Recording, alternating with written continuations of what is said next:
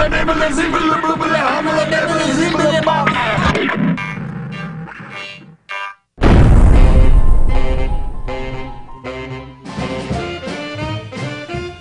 and welcome to Andy's Little Sci Fi Horror Show. My name is Andy. This is a little 10-minute window of the rest of the world. Tonight I'm joined by Drew. We're going to get something to eat in the 50s diner here. We're talking about 50s drive-in films. Yeah. I mean, that was Keen and Zowie, Wowie. Wicked. Let's rock and roll. See, there's something classy about those days of the 50s and 60s drive-in films. I don't know if it was the music, or the outfits, or what have you. I'm talking about those thrillers or shockers. And one of my favorites of that era is The Creature from the Black Lagoon.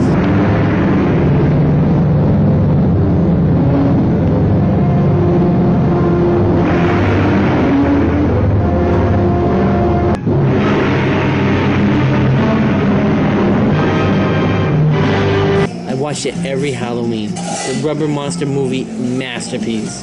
Oh, thank you very much. Your drinks are refillable. Oh, thank you very much.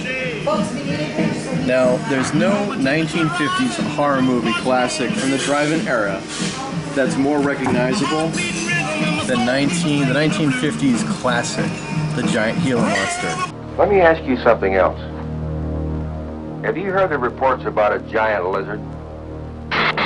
And this movie has it all. It's got an Alan Freed wannabe ripoff, which is great. If you're knowledgeable about the early days of rock and roll, you should know about Alan Freed. And it's got a great car, and it's got like a classic hot rod, and it's brilliant because when the Gila Monster attacks, the giant one attacks, everybody in the dance is already conveniently fled in terror, leaving behind a cardboard dance hall. The part about it is the set.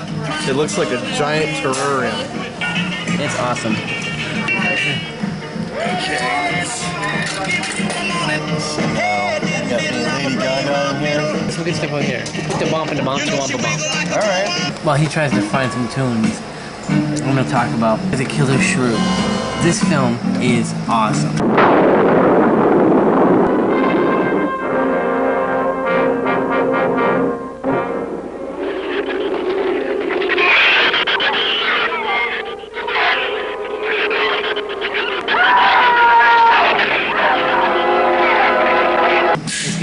All the cheesy classic sci-fi stuff of that time. And it even goes so far as to dress up dogs in shrew costumes.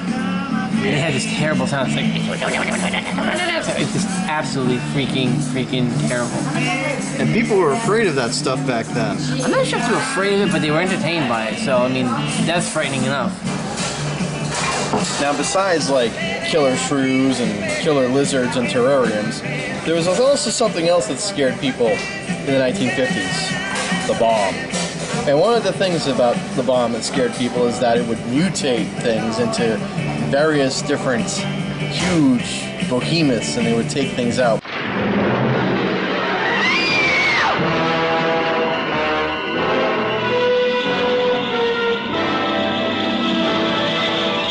But what if circumstances were to magnify one of them in size and strength, took it out of its primitive world and turned it loose in ours? Then expect something that's fiercer, more cruel and deadly than anything that ever walked the earth.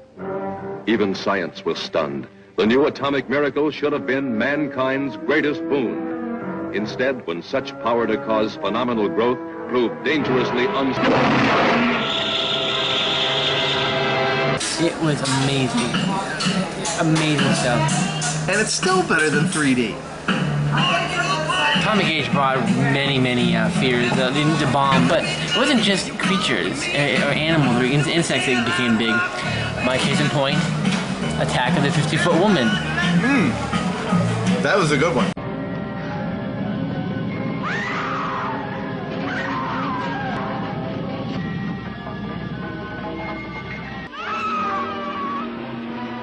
Classics, other than giant bugs and giant creatures, another thing that the people were afraid of back then were UFOs. Oh, now, yeah. one of my personal favorites comes from the Ray Harryhausen collection, Earth versus the Flying Saucers. I love it. This UFO crashing into the Capitol building. I mean, awesome.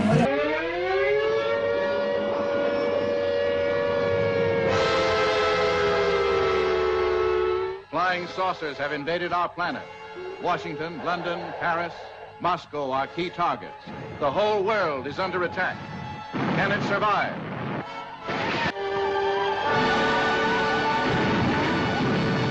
I mean, seriously, that's like the Independence Day for the 1950s right there. And it doesn't have Will Smith. I know, but it's still good. Speaking of Ray Harryhausen, we can't go on without mentioning one of my personal favorites. It Came from Beneath the Sea. That's right, a giant octopus attacking the San Francisco Golden Gate Bridge.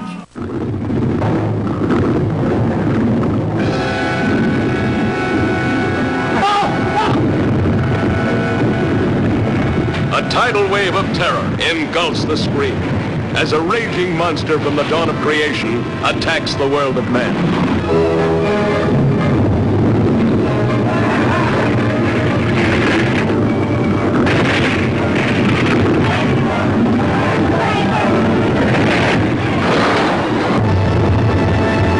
Octopus attacking the San Francisco Golden Gate Bridge. 20 million miles to Earth.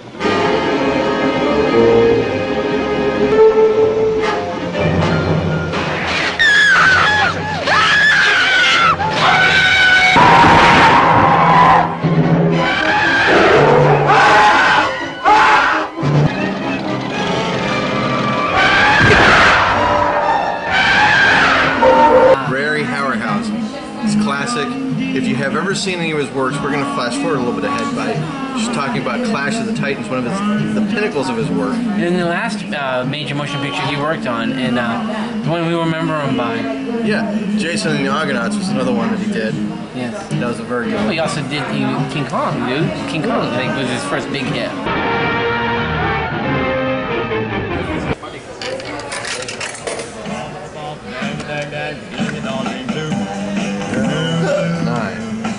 Jerry Lee Lewis, buddy. Great Balls of Fire. Another great thing that came out of the 50s movies, and 50s and 60s movies, was a brilliant filmmaker. This guy was like the Spielberg of his time, a showman like no one other. What I'm talking about? William Castle, whom the Saturday Evening Post calls the master of movie horror. Do you believe in ghosts? I do. And you will too, when you come to this theater and see my picture, 13 Ghosts. No more dictation today. This guy knew how to promote movies like nothing else. He was responsible for movies like 13 Ghosts. And The Tingler. Oh, House on Haunted Hill. Probably his best. With Vincent Price, William Castle. I mean, that's like peanut butter and jelly. You can't screw up. Not only that, one of the things that he would do is he would go to the movie theaters and he would offer insurance company vouchers so that if anybody died during the screening of the film, their family would get like $10,000. Freaking brilliant. Because there's no way to actually prove if anyone actually died of it. It was just one of the great games, you know. Well, it's still better than 3D. And he'd have like ghosts flying by on rigs in his premieres, all the great stuff. Oh, and you'd have these special glasses where so you could see the ghosts.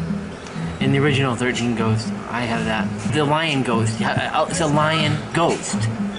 The ghost of a lion. The ghost of a lion in the basement.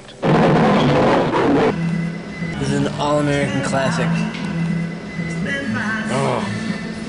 And don't forget the good old days. They're much better than these days. Sure were. I was born in the wrong decade, I swear to God. Get this back to the dishwasher back there. Thank you both. Come back. Thank you. We will be. Here's your free dinner.